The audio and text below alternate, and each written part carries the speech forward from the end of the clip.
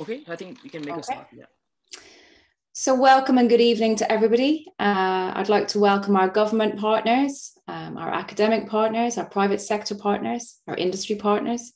It's wonderful to have everybody here. And as I said, every time we have another event, we see a greater, richer and deeper number of people joining our conversations, which is really exciting.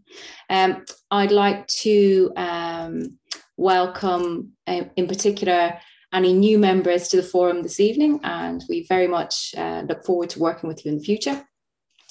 I was just mentioning in our kind of green room chat earlier that the British Blockchain Association is very proud of its global reach, and obviously having established or helping to establish the Blockchain Associations Forum, we are now connecting with, I'm not sure what the last number of nations is. Dr. Naseem, how many nations internationally is the? We have 48. 48 nations and growing. So it's an exciting time, and everything we do, we offer great value to our members, but we also offer great value to our industry partners. So today I'd like to just briefly talk you through some of the initiatives that we have coming up that you may be interested to either participate in or to learn more about. My introduction is reasonably, it's an overview, but if you want any more details, you can contact me at Deborah at britishblockchainassociation.org. Or you can kind of get in contact with info at, and we'll get back to you. The first opportunity I'd like to discuss this evening is obviously our journal. We have the Journal of the British Blockchain Association, as you all know. That is a academic and industry journal with some of the most insightful and critically acclaimed blockchain articles globally. The articles are reviewed by a distinguished panel of editors from leading entities globally as well. And our next issue is coming up. There is an opportunity to sponsor the cover and get involved in the issue. The deadline for the submission of expression of interest will be the 5th of October. So if anybody would like any more details on that, please get in contact with us. Also, we are looking to invite organisations to participate in the UK's National Blockchain Roadmap.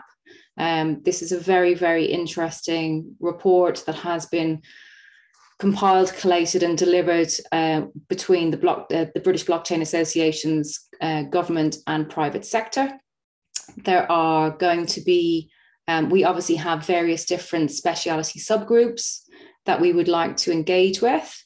And, just to give you an idea, we have research and education, governance, emerging technology, citizens and public services. We have a number of different subgroups. So if you or any members of your team would like to engage with us and start to participate in the development and evolution of the National Blockchain Roadmap, we'd be delighted to hear from you. This is an opportunity which is only available to BBA members only.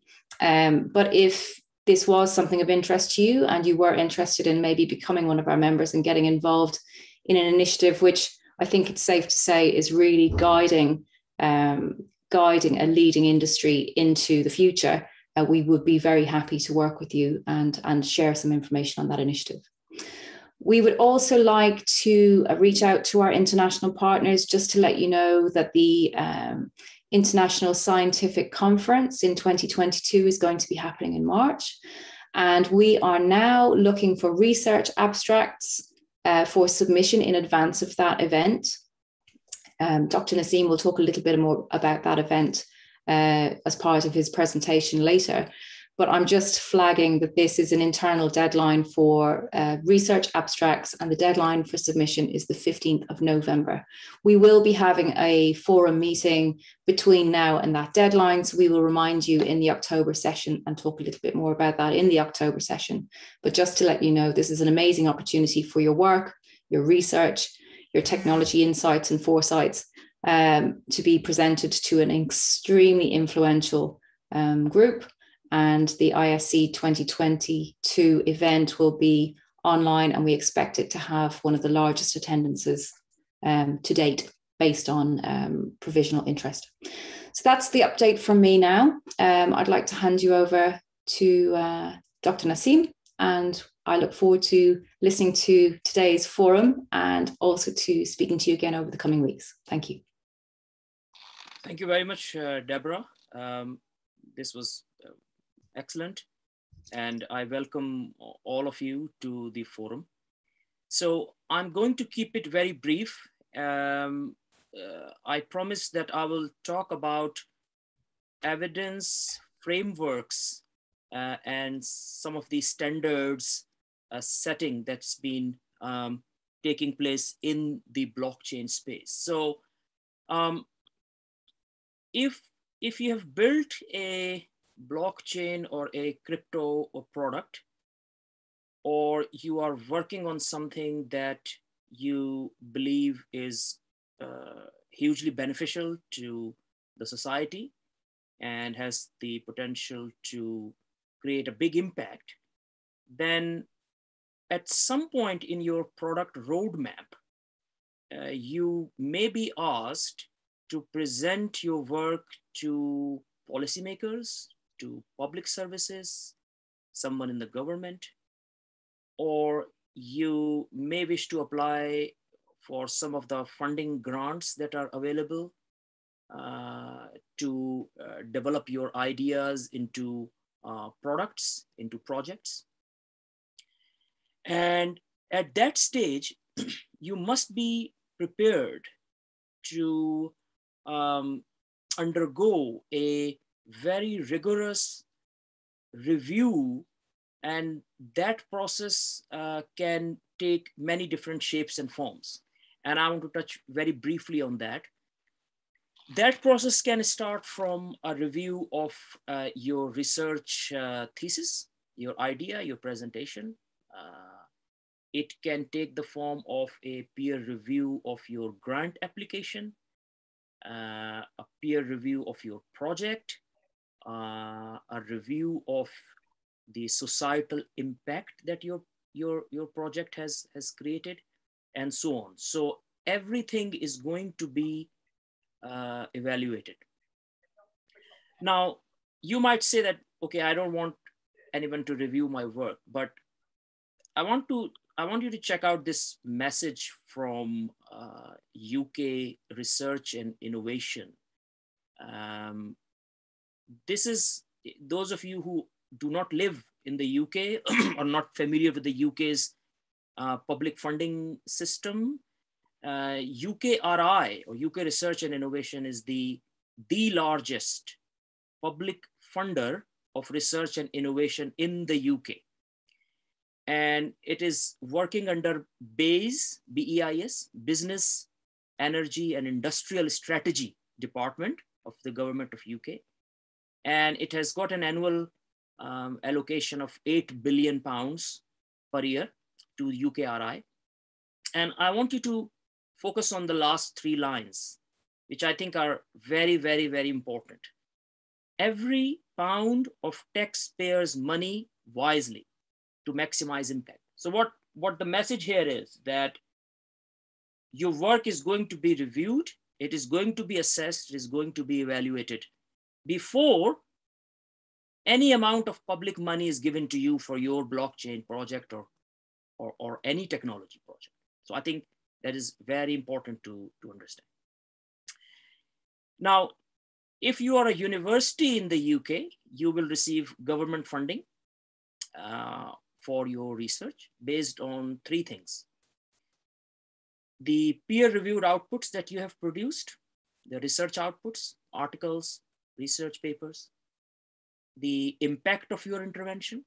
This can be a societal impact, could be academic impact, but mostly the focus these days is on societal impact, and also the research environment. So what's important here is that if the government has £100 of funds, then £60. So the 60% of the funding is allocated to the universities based on peer-reviewed research papers that they have produced.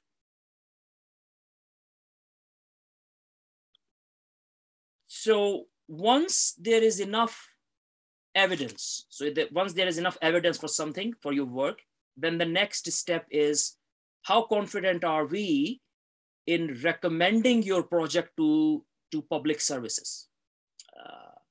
So next step is the recommendation. So there are it's a 2-part process. One is the collection of evidence and then the recommendation. Because what are we going to do with the evidence?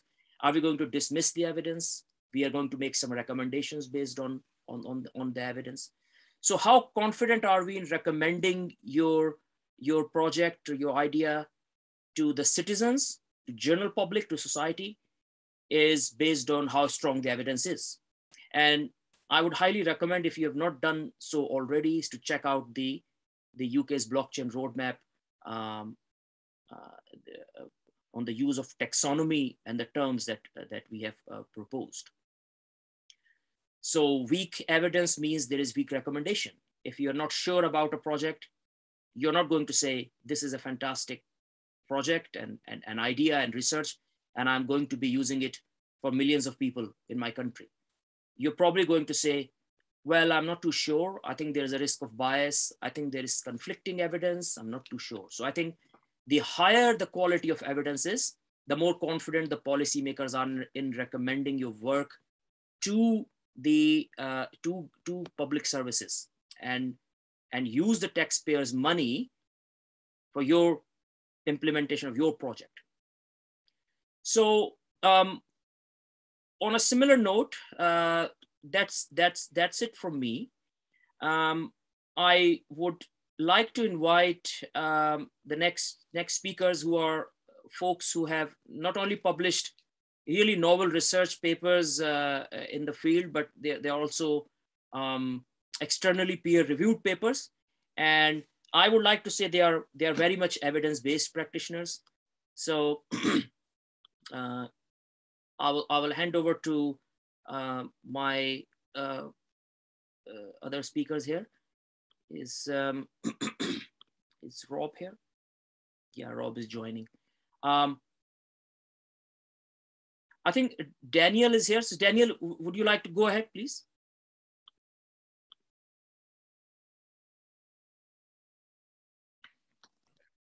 Yes, of course. Thank you very much. It's a pleasure and honor to be here this evening with you. And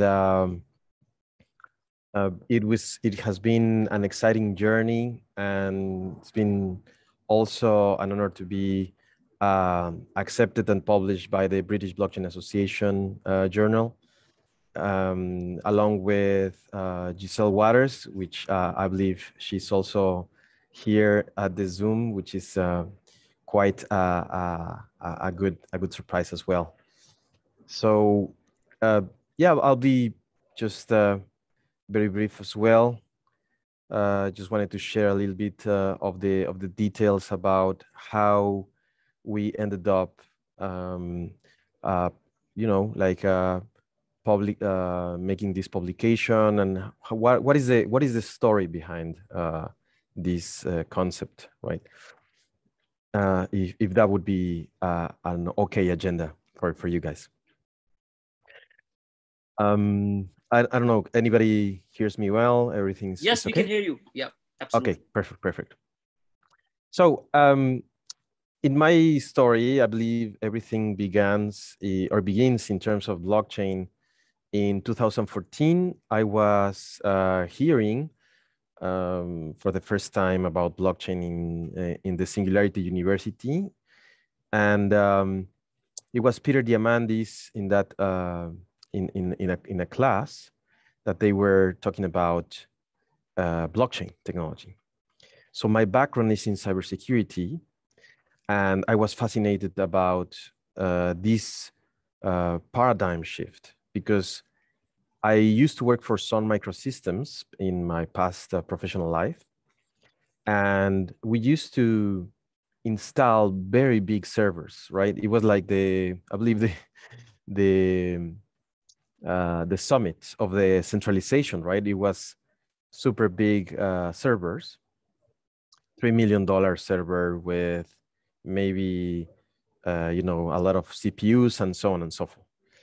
But just fast forward, and I got involved in 2015 in at least 8 projects involving blockchain technology, mainly in the fintech space. I believe the one that I really like from that era is Saldo.mx. Saldo, which is the translation of balance in Spanish, started to use Stellar Network to not for remittances, but to pay for invoices from the United States immigrants, Mexican immigrants in the United States, to their families. So with this wallet, it was the first time in the history there was a crypto peso, a crypto Mexican peso, that can be holded or was, it can be held by the Mexican immigrants in the United States. And this wallet is used to pay for utilities, for groceries, for taxes, and so on and so forth. So this project is still there, helping, I believe, 50,000 immigrants in the United States. So in this way, people don't have to send the money. They just need to. They just take care of all the expenses, right? The basic expenses. So a little bit forward in 2017, my son was diagnosed, unfortunately, with a rare disease. We got an accident, and he was 18 months old. And we discovered that he had a mutation in his 17 chromosome. So my wife and I obviously received the news with a lot of ignorance. We didn't know what a rare disease was. Of course, we did know about Mendelian diseases, but yeah, it was an unpleasant surprise. It turns out that I am the carrier of a gene, and my wife is a carrier of a gene. We are, well, it is not expressed in us, but it was expressed in our fourth kid. So thank God he's okay. He's a super happy boy. We just have to be very careful about if he gets caught or something, he can bleed a lot, because he's very similar to hemophilia, but it's not hemophilia.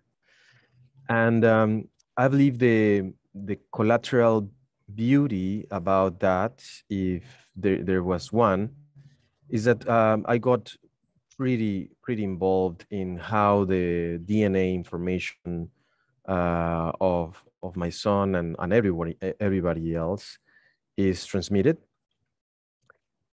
stored, and basically the governance, right? And so in 2017, in December 2017, the concept of a genetic wallet or a genomic wallet was born, at least inside my head. And I started visiting Stanford University. I still have very good friends there, and started like interviewing many professors. And then finally in 2018, we launched the company called Genovank.io, which is still right now our current project. And since then, we saw in the NFTs, specifically in the ERC 721, the baseline to represent DNA data, and more specifically, the mutations or the personal mutations of every human being. We can remember very briefly that our DNA has almost, more than 3 billion letters, more than 3 billion bases, but 99.9% of our DNA is we share it, right? We're the same species, we're the humans. But that 0.01%, which is about 5 million letters, 5 million bases, are unique, right? And that is what makes us non-fungible, actually, or different from one another. So in that information, we inspired to create this this paper, which I had the great honor to share with Giselle Waters, and I mean, we worked like 6 months, I believe, or 7 or 6 months in the paper, and we got super excited when we received it. So I'll be more than happy to share the link of the paper that it's resulted, because it combines, at the end of the day, it combines 3 super important disciplines or areas of study, which is privacy laws, genomic data, and non-fungible tokens. And actually, that is exactly the name of the article. So we try to, well, it's a little bit long, but at the end of the day, let me see if I can share it with everybody. But anyhow, I'll make sure to share it. I'm sure that it is publicly available.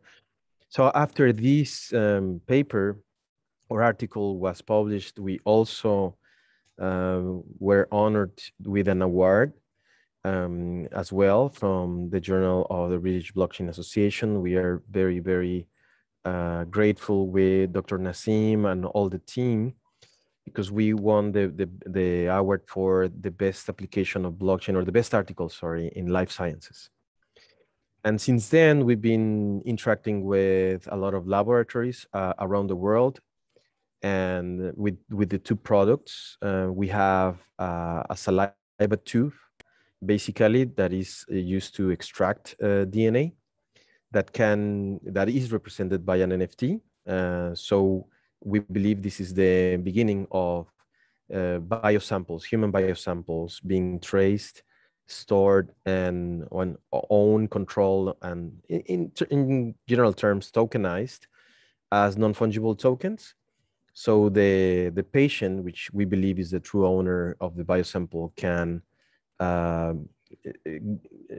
remain engaged with its biosample and see who has a copy of it in terms of the digital data, or where this biosample is stored, and so on and so forth. And we have another product that is a privacy-preserving COVID-19 certificate that is mainly used by travelers, right? Or people who wants to go to a conference or a restaurant, and these are really controversial right now. We believe that this is a new world in terms that we need to show what is the current status. But the good thing about blockchain is that it helps us to create these certificates without keeping a copy of the personal data of the patients. So our technology, how it is designed, it doesn't break the confidentiality between the patient and the laboratory, because we treat all the data encrypted. And that is basically what we are doing today, and we're being used by laboratories all over the world. We have customers in Nigeria, in Lagos, we have in Miami, in Mexico, Colombia, Spain. Now recently been joined also by Pablo Lopez. He's also here. Thank you for being here, Pablo, as well. He's right now our main business developer in Spain. So it's been a great journey, and again, thank you for having me. And if there may be some question or there's a space for questions or comments, I'll be more than happy to be here. Thank you very much, Daniel. So questions we'll take in the end. We have some kind of dedicated 10-15 minutes time allocated for that. So that was excellent. Well done. Thank you very much. We have next speaker with us, Professor Rob Campbell. Rob has joined us from America, and he is the editor of Cryptography section. And I can say that he's probably an expert in quantum computing, quantum cryptography. He's a chair of quantum computing in his university. So the reason we invited him is to give us a very brief overview of what exactly is a quantum attack on blockchain. We keep hearing it all the time. And how do enterprises and governments prepare for such an attack? And he has published 3 papers now in the JBBA, and I think he's published many more. So over to you, Rob. Can you hear us? Yes, thank you. Can you hear me well? Yes, we can hear you. Thank you. Oh, thank you. Thank you for the warm introduction. Yes, I will go over those things, but very quickly, before I talk about a quantum computing attack, just very quickly what a quantum computer is. Our reality in our universe, it doesn't work the way that we've been told and the way that we've been taught. And what I mean by that is that our universe that we live in and our reality is quantized, meaning that everything is energy, everything has discrete states. So we take advantage of these principles to create a quantum computer.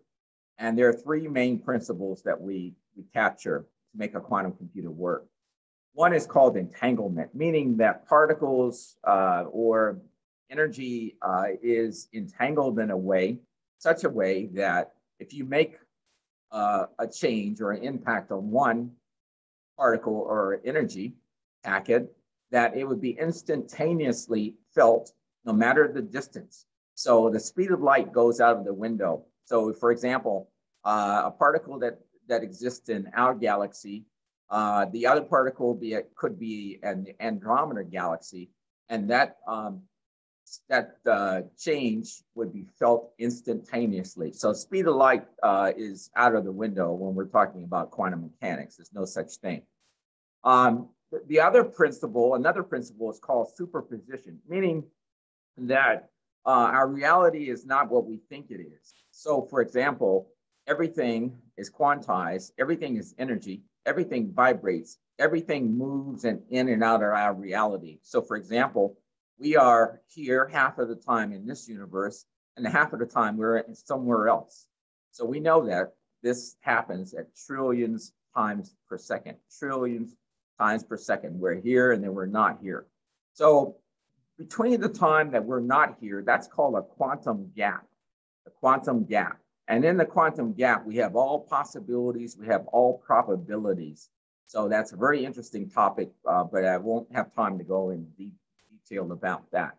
So we use entanglement, we use superposition, and another principle you may have heard about is called the uncertainty principle. So if we know that where we are precisely, then we cannot know exactly where the momentum, what the energy would be. So that we have infinite amounts of energy available to us. We can go in any direction. The uncertainty principle plays in this as well. So to wrap up what a quantum computer is and why it's such a drastic departure from what we have and what we call today is classical computers. Classical computer uses a transistor, a binary code. Something is either there or it is not. If it is there, then it could be a 1. If it's not, then it could be a 0. And that's it. There's no shades, no nuances in between. Now, if you have a problem that requires nuance, then you need to add more transistors. And unfortunately, there's not enough transistors. Rob, we can't hear you properly. Something with your mic. Yeah, that's better. Yeah, that's okay. Oh, all right. So what I was saying is, what makes a quantum computer superior over a classical computer is the way that we use the laws of the universe to measure reality. So classical computers use transistors. It is either a 1 or a 0. That is binary. Quantum computers use a quantum bit, which means that bit is an atom, it's an electron, it could be a molecule. It means it's entangled.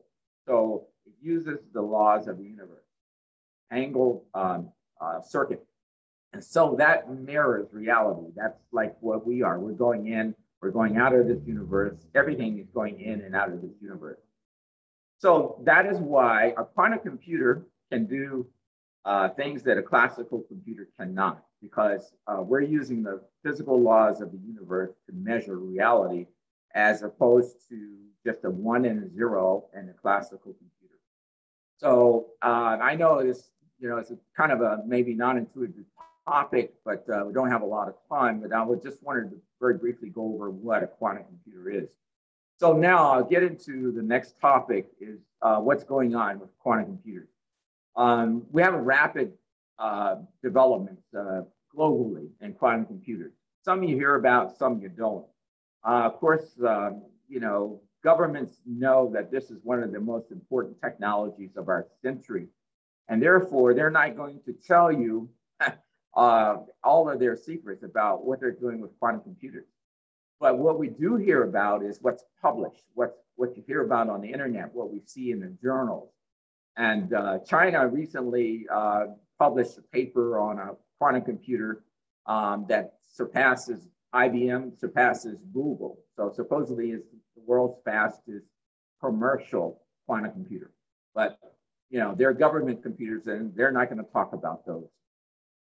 So the reason why this is such an important topic is because these computers are able to capture all secrets of a nation, all secrets of individuals. So for example, you have an intellectual property you want to protect. You have government trade secrets. You have government communications. You've got the plans for a new economy. All of these things are exposed with a quantum computer on the scene. And so therefore, there's been an international effort to mitigate these quantum computing attacks. And so NIST has been, along with some European agencies, have been working on standards. So next year, we are expecting standards to be published. 2022, 2023 timeframe is the best estimate next year. And what the impact is tremendous, and is not well understood, because these new algorithms that will be standardized, they will not function, they will not work in today's networks, in today's enterprises at all. So major changes must be made. And this is not well understood yet. But unfortunately, it will cause a major disruption. So the governments, enterprises, everyone must prepare now. And how do you prepare for this? First of all, you have to understand today's cryptography.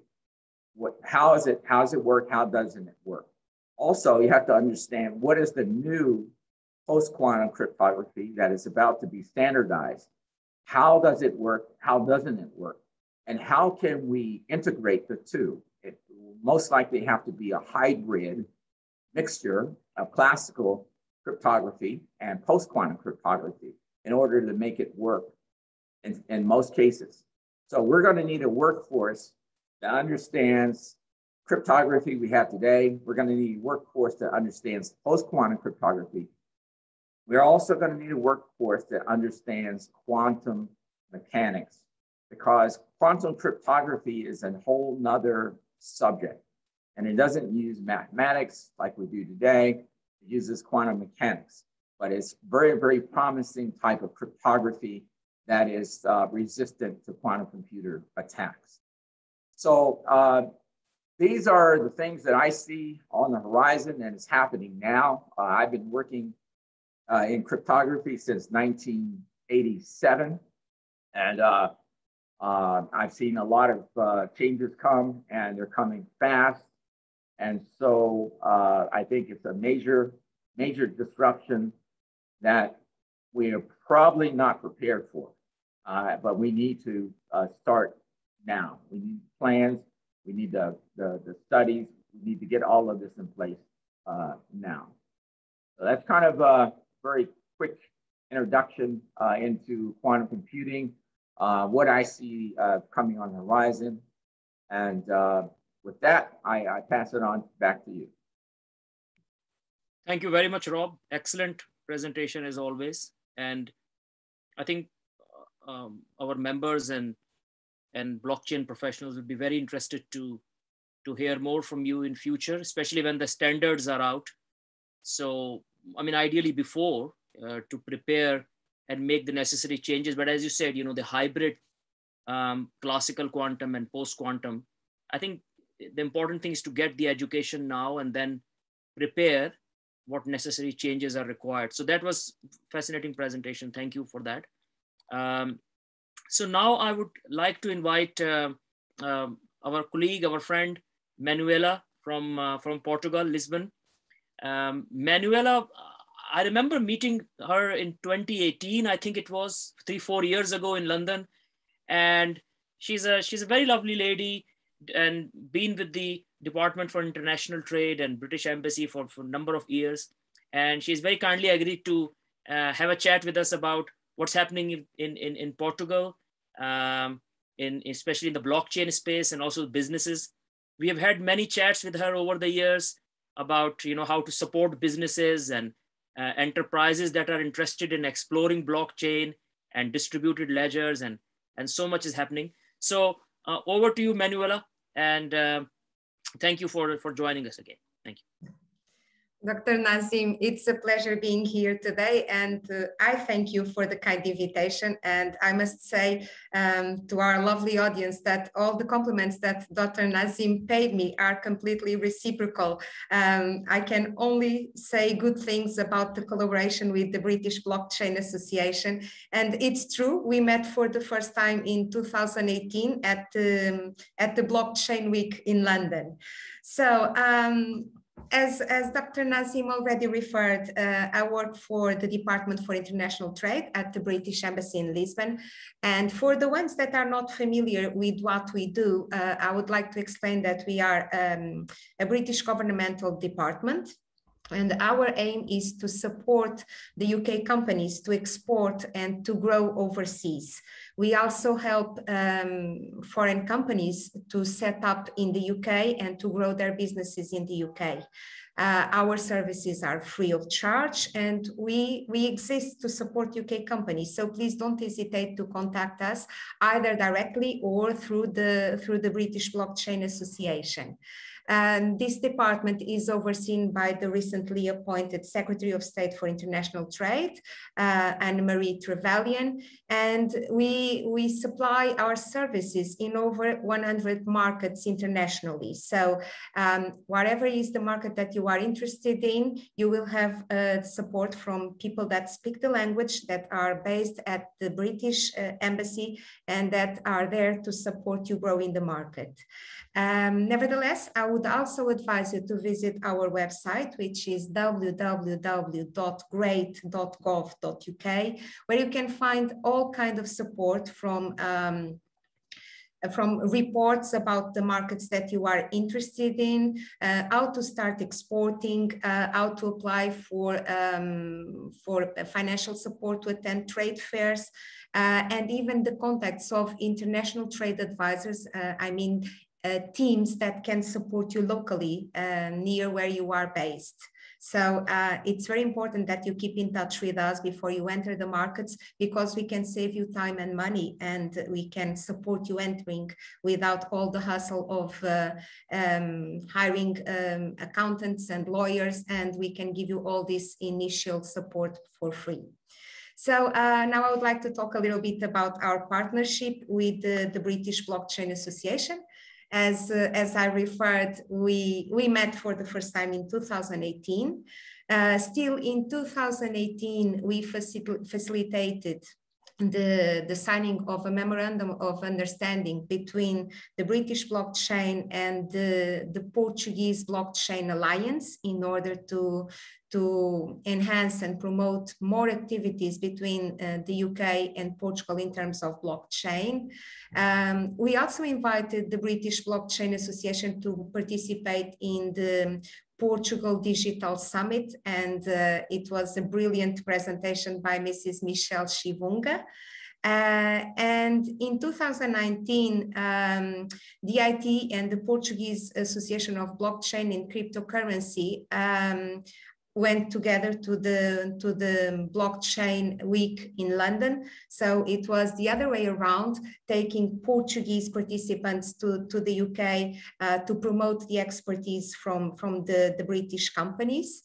And still in 2019, we also organized our first event on fintech and blockchain. It was organized in Oporto in the north of Portugal, and it was under the theme A Glance at the British-Portuguese Interconnections in Fintech and Blockchain. Apart from that, DIT has been working on an ongoing basis with blockchain companies, British blockchain companies that are based in Portugal, namely VACT, Applied Blockchain, and Dorai, part of Ethel Partners. And obviously we will be delighted to support other UK companies that have an interest in the Portuguese market. We can find you partners, we can organize events for you. So any kind of support that you need, just share with us, and within our limits and our remit, we will do everything to support you. I confess that with the pandemic, we have to postpone all our face-to-face events. So sadly, we were not able to organize face-to-face events during this 1.5 years, but we are now resuming our activities, our face-to-face events, and we have the intention of organizing an event in the next first quarter of 2022. And obviously we will be hoping to count with the presence of the British Blockchain Association and also the Portuguese Association of Blockchain and Cryptocurrency. And by speaking of association of the Portuguese Association of Blockchain and Cryptocurrency, I have here today the great pleasure of introducing you to Mr. Fred Antunes. He is the chairman of the Portuguese Association for Blockchain and Cryptocurrency. He really is an expert on this subject, and I confess that as a DIT member, quite often I go to him for advice and counseling on this very topical subject. And so it's my pleasure to give the floor to Mr. Fred Antunes. Thank you so much for your attention. Thank you. Thank you, ma'am. Hello. Good afternoon.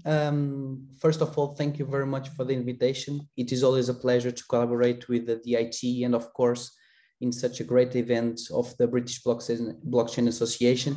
In fact, I've been also in the London Blockchain Week as Manuela spoke about it. Is it possible to share my screen with you? Because regarding to the whole picture, yeah, sounds perfect. Okay, thank you very much, Dr. Naseem. So the Portuguese Blockchain and Cryptocurrencies Association was founded back to 2015, where we really identified a huge need of regulation for the whole industry to grow. And back to 2015, our work was much more harder than what it is today at this stage. So I'm going to share my screen just to speak about two things in Portugal. The first one, the regulation from the Bank of Portugal, the Portuguese regulator.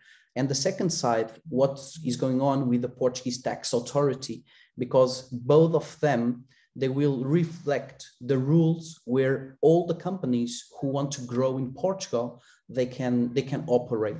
So I'm going to share my screen with the website. Okay, so I'm sharing right now the website of the Portuguese Bank of Portugal. And since September of 2020, the Bank of Portugal became the exclusive regulator of everything that happens with digital assets and of course, blockchain technology. And our association was really in touch much before this regulation. This regulation was a natural consequence of the implementation of the AML5 European directive. And there was also a public consultation where all the players in Portugal had the opportunity to contribute to the law, in fact. And our involvement was really deep into the scene, especially explaining the regulator what are the benefits of the blockchain technology, how will they change our way of life, in fact, and how could the regulator regulate the sector, but at the same time not block the innovation. So one of the challenges is that the regulators in all Europe, or eventually in the whole world is how can we do this? How can we regulate the sector, but at the same time do not block the innovation?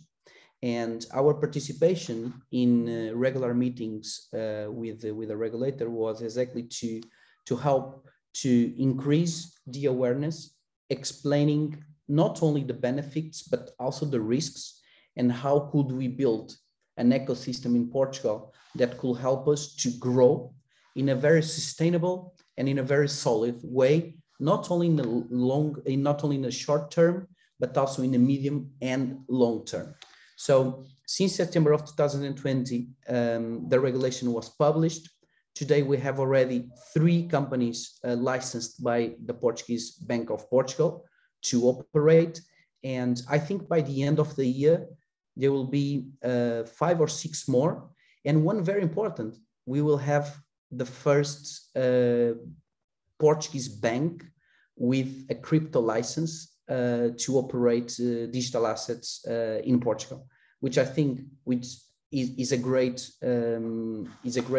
improvement in the Portuguese ecosystem, and especially when the banks, they are also implementing and requesting this kind of license. Regarding to the Portuguese Tax Authority, which is something also very important, we have monthly meetings and multiple conferences where not only where we try to explain to the Portuguese Tax Authority how they can benefit from the implementation of blockchain technology, which would facilitate a lot of the tax authority performance, but also in the same way how the companies can grow once again, and at the same time they can pay their taxes and be 100% compliant with the Portuguese tax law. And I don't have any English written article.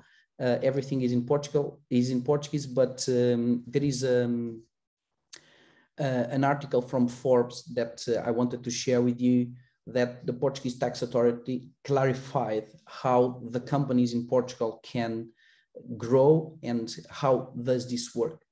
And one of the things that convert Portugal in a very attractive country for blockchain industry, and of course the whole digital industry at the same time, is the tax environment that we have today. So compared to some other countries in Europe and even around the world, besides we have already legislation for a company to acquire a license, it's very clear today how the taxes work. So regarding to VAT, I think it's something very, very simple. It's an exchange of currency, so you don't need to take care about it. But still, when you want to deploy a token or any tokenization process, even with the non-fungible tokens, it's very clear how you should pay taxes and how you can operate. So, of course, there is a lot to develop. And I think for the next 2-3 years, the Portuguese Tax Authority is going to move forward a lot, and especially the legislation itself. But what we have today, if we mix up Bank of Portugal and Portuguese Tax Authority, I would say that in 2021, the whole ecosystem is ready to grow and, of course, enables the possibility for multiple companies to rise in Portugal. Also, I would like to share one of the startup initiatives that are being deployed here in Portugal, the Blockstart. Blockstart is a program to help blockchain and DLT startups and, of course, SMEs to deploy their solutions in the market.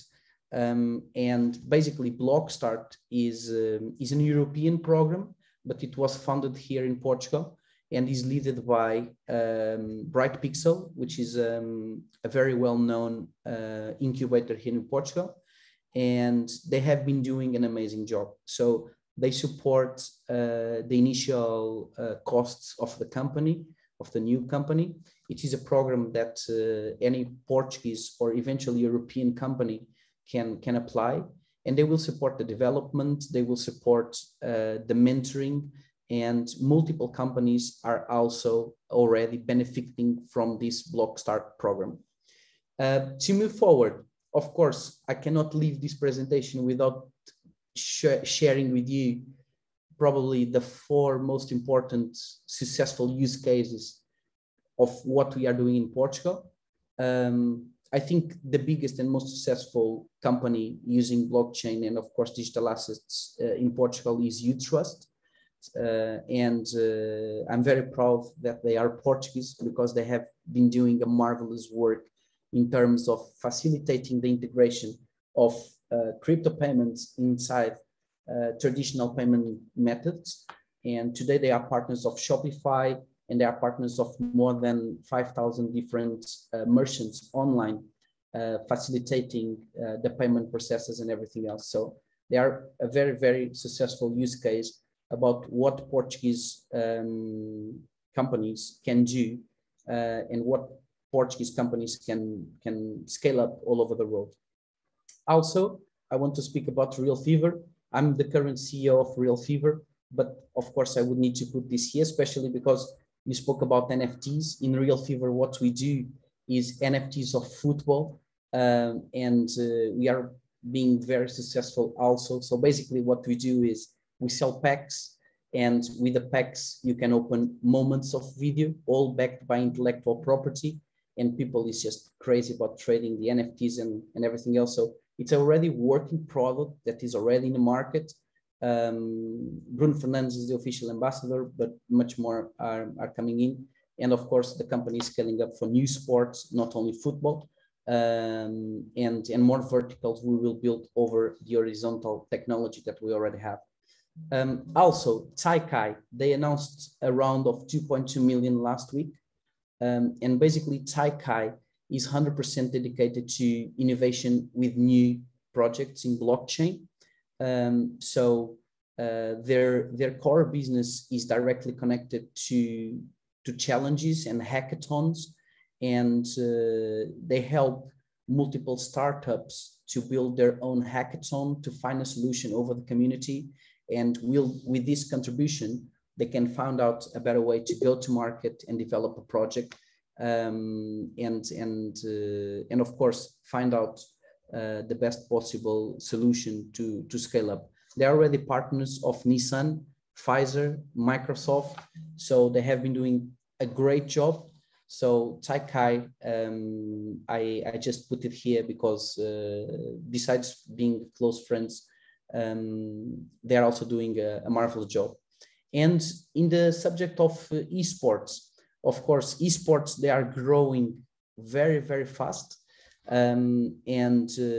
CEBB is one of the Portuguese companies who is exploring this integration between, you know, League of Legends, FIFA, CSGO, and at the same time enable the players to monetize their content in a social media environment. And they are also being very, very successful as they are growing.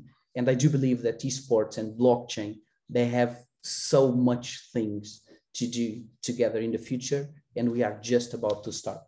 So with these all examples from the Bank of Portugal, Portuguese Tax Authority, Blockstart, Utrust, Real Fever, Taikai, and CEBB, I would say that the Portuguese ecosystem is very, very healthy, especially because we are a very small country, as you all know, but we are full of talent. And I would say, as the president of the Portuguese Blockchain Association, one of my main goals is to help. And that's why we have such a good relationship with the DIT, because I think we are 100% in the same journey, which is to internationalize the Portuguese companies, help British companies to grow in Portugal, share know-how, share expertise, because in the end, and just to finish, we are all in the same journey. We are in a really, really early adopt stage at the moment, for the next 10 to 20 years, a lot of things will happen and will appear.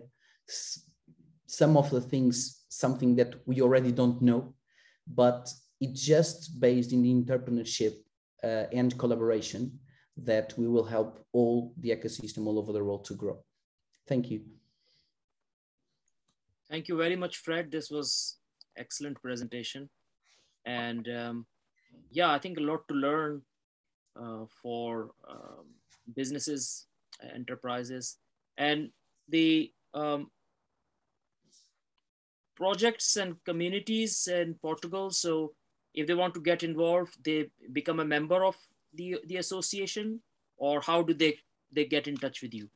Yes, so they can visit blockchainportugal.pt, which is our official website. They have an email form, and whatever they need, they just need to contact us, or eventually directly on LinkedIn with my profile or someone from my team. And whatever they need, we try to help. I think most of the requests, and that is an insight that I can share with the panel, is most of the companies, they are not looking for tech support. Most of the companies, they are looking for regulation support. So because everybody, in terms of technology, they can understand how they can build their products. But the question is always, are we compliant with the Portuguese law or not? And this is where we jump in, and this is where we really help the entrepreneurs to move forward. Because besides, we had the opportunity to participate in the regulations, and we know what is written. We can guide every single entrepreneur to do the things properly, to do the things as intended, and fully compliant with the Portuguese regulators. Because if you do the things respecting the law, your risks will be dramatically less. So that's why in the last 6, 7, 8 years, I've been always in touch with the regulators, because without regulation, we cannot move forward. Yes, indeed. Yes, excellent. Okay, so if any more questions, this is an open forum Q&A. If anybody wants to ask any questions to our panelists about NFTs, fungible tokens, non-fungible tokens, quantum computing, what's happening in Portugal, or anything else, feel free to post in the chat box, or just raise your hand. And what we do in this is just kind of fun activity. We have, as Deborah mentioned, we have our annual conference in March, and we give one complimentary ticket to the participants. I've just been given lots of these chits. So what I do is I invite one of our guests to pick, so that we are not doing any cheating. So I've got all these different chits with different names. So maybe Manuela, if I ask you, right hand or left hand? I can't hear you, sorry. Left hand. So you mean this one that I'm moving? Yes. This one that I'm moving, okay, right. Martin Guzman. Martin, if you are here. Okay. And by the way, the other chip, they're all different. The other chip was Mehdi Hussaini. So Martin Guzman, you have won a complimentary ticket to ISE 2022. We'll be in touch with you. Okay. Thank you for joining. Okay, now there's a question from Neil Bose. How do you see DAOs going? Fred, decentralized autonomous organizations, is that a thing in Portugal yet, or are we still exploring? Yes, I would say that DAOs will be probably the biggest challenge ever for the legislators, because the way that we build a company today and the type of rules that exist to build a company today, they are not prepared at all for a decentralized autonomous organization, and I would say the governance model. So we already have some conversations here in Portugal regarding to a DAO, it does not go to Bank of Portugal, not even to our Stock Exchange Commission regulator. So it goes to a completely different regulator that I would say that eventually does not even exist in Portugal today. So there is still a long road to do. And I tried to do a DAO myself back in 2017. And then I gave up because there was no lawyer in Portugal that could help me with that. So I think in terms of governance for the future of companies, a decentralized autonomous organization will be pretty much amazing. And especially because the way that you can implement democracy and decision powers will empower the people that is around the DAO, instead of having the traditional format of one CEO, one CFO, one CTO. So this idea about C-levels and then, you know, a top-down governance will disappear to have a much more decentralized governance distributed to all the players that will be part of it. But I would say that Portugal, regarding to the DAOs, I think DAOs will be the next hype for 2022, 2023. So at the moment we are surfing the NFTs hype, I would say, and we will do that until the end of the year, eventually beginning of 2022. But decentralized autonomous organizations will be the next biggest trend using blockchain technology. When it will start, we don't know yet. I think we will need probably 2 or 3 more years, because there is one thing that we cannot miss, which is for you to implement a DAO, we need to have our mindset ready for a decentralized governance. And that is not easy, especially when you have to deal with shareholders, and sometimes you have to deal with investors, and the investors, they have their needs, they have their exit strategies. And when you build and you implement a DAO, even the funding and the investment in the company will come in a completely different perspective. So everything will change when we move forward for a decentralized autonomous organization. So I think we will need 2-3 more years, but I hope to be part of it, because it's a pleasure to witness, you know, all the developments and all the possible use cases that blockchain technology can enable.